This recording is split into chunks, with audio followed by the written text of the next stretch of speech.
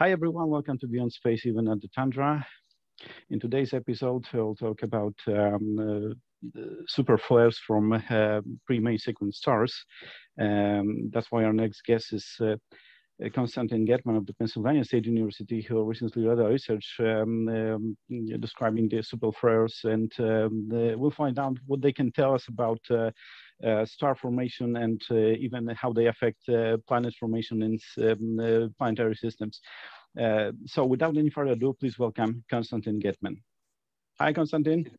Thank you. Hi, Thomas. Great to have you on the show. Okay, so if we can start with this, what are these super flares, X-rays super flares from the stars? Are they really, why are they so super? Yes, it's all in comparison, Thomas. In comparison to solar flares. I don't know if you know Powerful, that. right? Yeah. The most powerful solar flare is called Carrington event. It took place in 1859.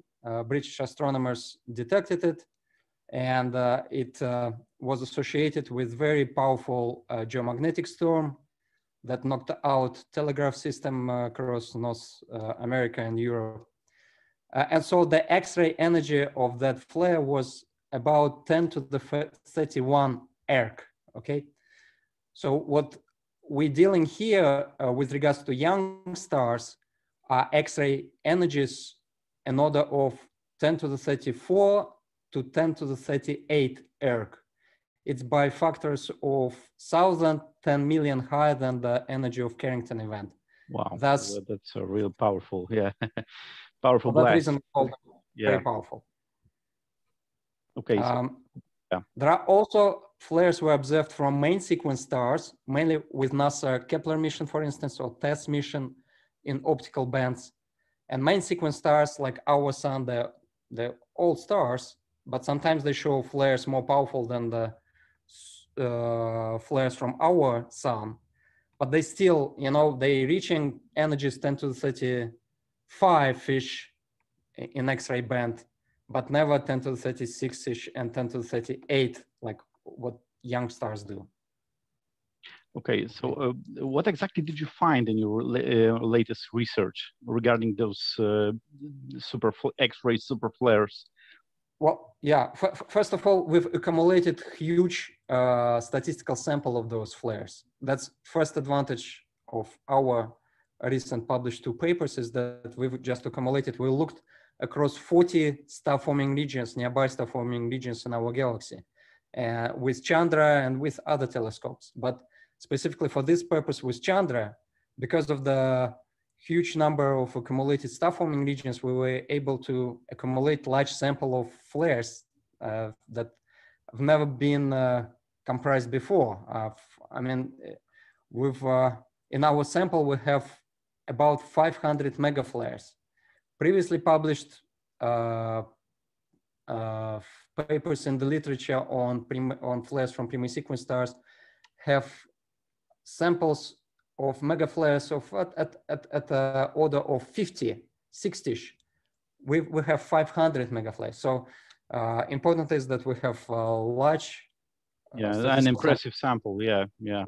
And that allowed us to go to details with regards to many interesting scientific aspects of flare physics. For instance, one thing we were able to accurately determine the frequency occurrence rate of those flares from young stars. And those occurrence rates, when you compare them, occurrence rates of mega flares, we also could extrapolate towards super flares. And so for some comparison, relative comparison to flare rates, occurrence rates for solar flares, if we extrapolate to super flares, we find, for instance, one of the examples is that we know from NASA Kepler optical studies of main sequence stars like the sun, that occurrence rate on the sun of a flare with energies 100 times more than Carrington event is about 1 flare per 6,000 years. We estimate for young stars, occurrence rate of such super flares is one flare per day. See, it's one, actually.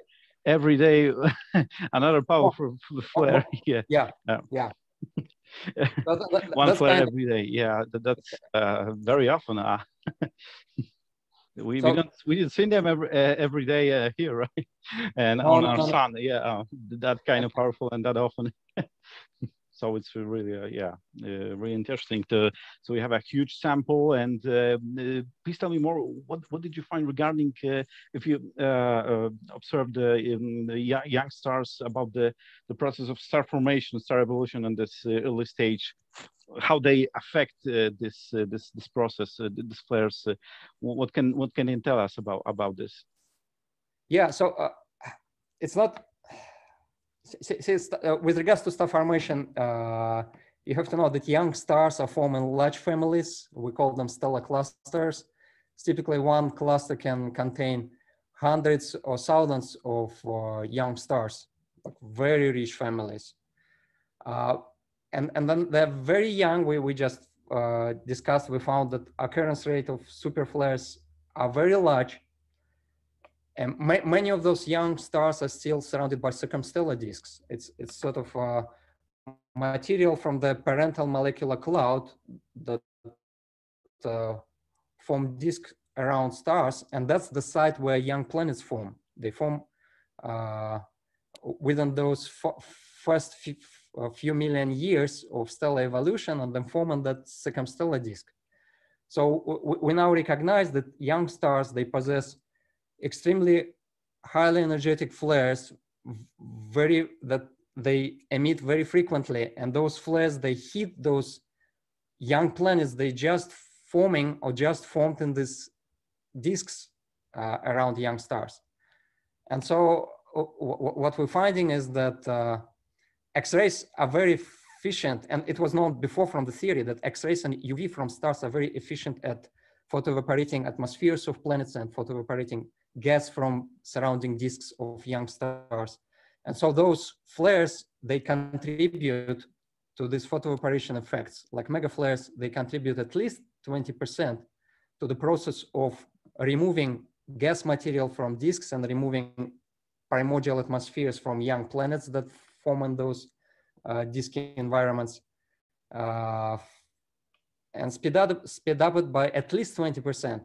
So the primordial atmosphere of a young planet around young star can be completely evaporated within the first 5 million years. But I have to know that this primordial atmospheres consist pretty much of hydrogen and helium. Later in the planetary evolution, planet will form more known to us normal atmospheres, such as which contains nitrogen, carbon, oxygen, and such. Due to volcanic activity, but it's at a later stages. So yes, that's one of the aspects. For instance, with regards to star formation, you have lots of stars forming, they shining, they emitting those flares bombarding the young planets, and they just expel gas and atmospheres of planets. So can we say that they I don't know literally just shape those planets, those super flares, they are affecting them, and in kind of way that impacting the atmosphere, they just shape how they I don't know, shape their properties from gases to more rocky planets, something like that. They definitely set up initial conditions for planetary evolution. They can kind of guide. They definitely guide future planetary evolution. Would it be rocky or would it be still gaseous? Obviously depends on this effect of photoevaporation. We don't know exactly. We cannot accurately right now predict evolutionary paths of a planet based on just this data alone with regards to photoevaporation rates from megaflares and such. But we certainly we know that they affect the future of the planet and its evolution. Okay, Konstantin, thank you so much for this brief interview. It was very interesting to hear about your research. Once again, thank you. And it was a pleasure to host you on our show. Thank you so much, and good luck with your further research. Yeah. Bye. Thanks a lot. Bye.